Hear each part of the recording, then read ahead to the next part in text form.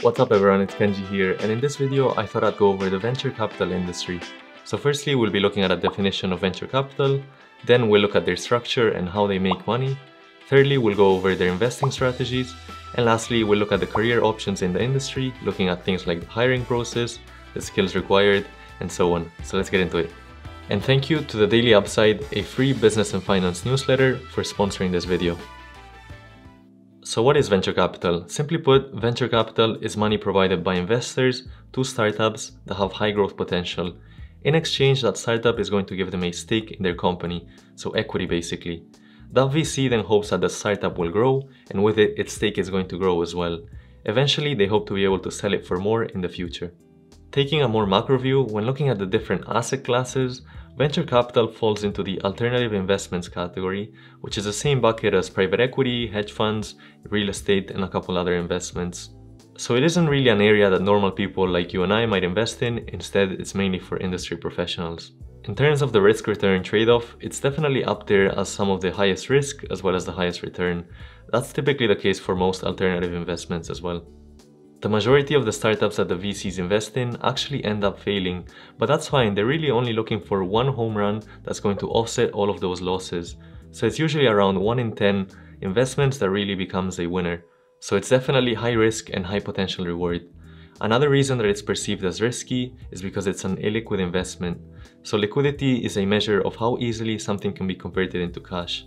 So here's the liquidity scale for you. Among the most liquid assets are stocks in big companies like say Apple or Amazon, mainly because everybody's buying and selling them, and so it's very easy to find a counterpart that's going to be happy with your price to buy or to sell.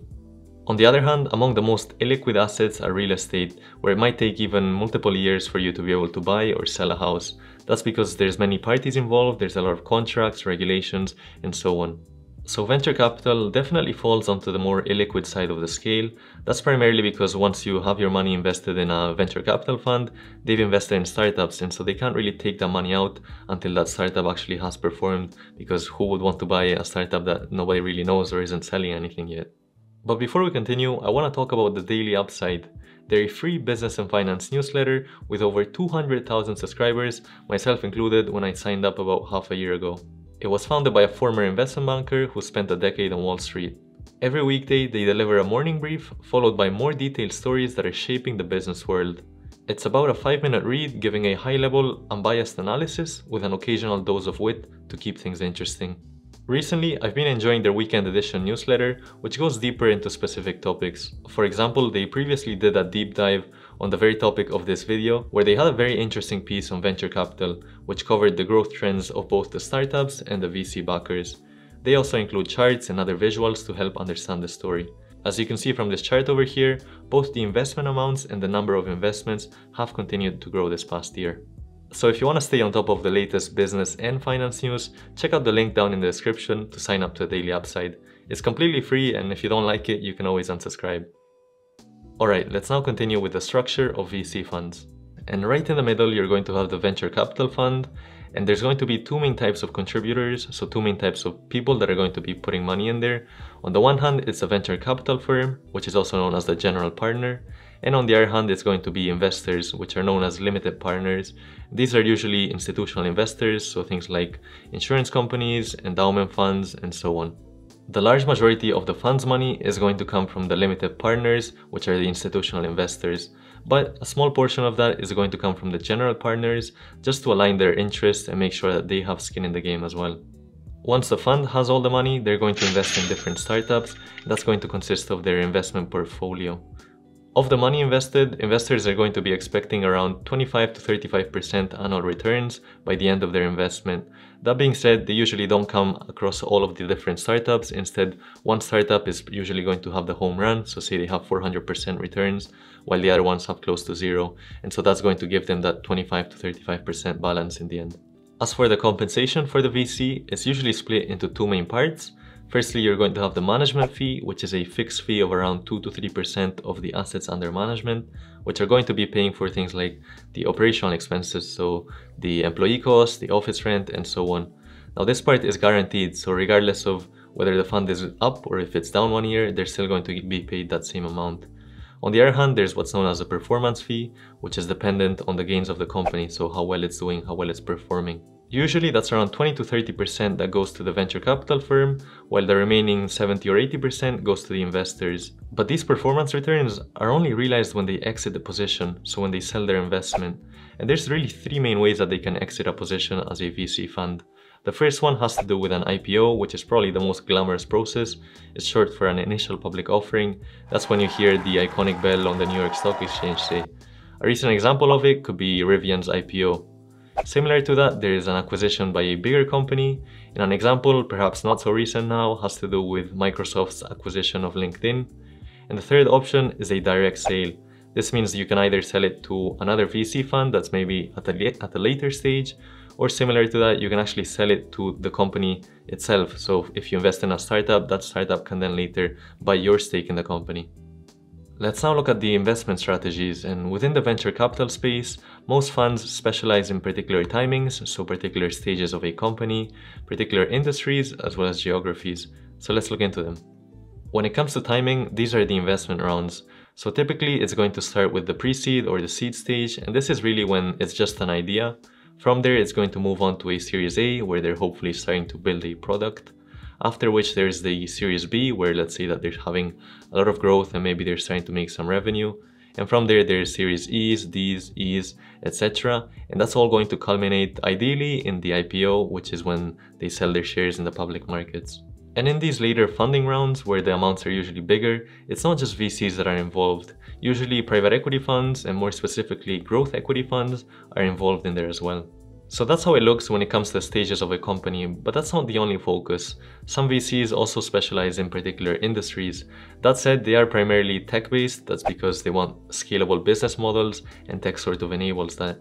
But within tech, there's actually many different branches. So it could be educational tech, so edtech, fintech for financial technology, or it could also be biotech for biology. And the last major filter is geography, which to be honest is fairly self-explanatory. But there are some big funds that don't necessarily have a particular focus. For example, if we look at Sequoia's website over here, which is one of the biggest funds out there, they cover most regions in the world.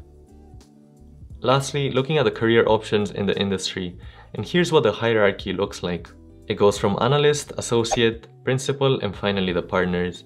And these might be further split into junior and senior roles. For example, you could have a junior associate or a senior associate. And even though the analyst role is the most junior level here, it's usually not for people that are fresh out of college. Instead, it's for people that have maybe 2 to 3 years of experience, either working at a consultancy, a bank, big tech company, or even a fast-growing startup as well. It is possible to get in fresh out of college with no experience, but that's definitely not the norm. The associate level is for people either pre-MBA, post-MBA, depending on how much experience they have. And for the partners, this isn't really a quote-unquote conventional job, mainly because they have money invested in the fund themselves. And so you can't just quit any day because you feel like it. It is quite common for these partners to be former entrepreneurs themselves, as is the case of, say, Reid Hoffman, who's a partner at Greylock, and who was actually the co-founder of LinkedIn, which then sold to Microsoft like we saw earlier. Some VCs also have another role which doesn't really tie into the hierarchy, which is known as the entrepreneur in residence. This is basically usually a former entrepreneur that's there consulting some of their companies and maybe even taking on an executive role at one of the startups as well. In terms of the hours, it obviously depends on the size of the fund as well as the number of deals that they're getting, but a general rough guide is around the 60 hours per week mark, which is better than the 80 hours that you might have at an investment bank or the 70 at a management consultancy. It's more or less on par with the 60 hours that you might find in big tech as well. That said, these work hours are sometimes blurred because it requires quite a lot of networking and other social activities that some people might consider work while others might not. Here's a breakdown by Harvard Business Review on how they spend their time. As you can see, a large portion of their time is actually helping out startups, consulting for them, as well as helping them with their recruiting efforts. When it comes to the skills required for a junior employee, it typically has to do with research, where you're going to be trying to assess the latest industry trends and trying to find some of the more exciting startups. Similar to that is going to be networking, where you'll hopefully be talking to some of the founders as well as other relevant people. And then there's going to be business strategy, trying to assess whether a particular startup's business model is going to be something that's going to be successful in the future. And lastly, although perhaps a bit more relaxed than a traditional finance role, it is quite common to be using spreadsheets on your day-to-day to try to analyze things. Looking at some additional resources for you, if you're interested in learning more about the venture capital space, here's a list of 10 of the biggest venture capital firms out there.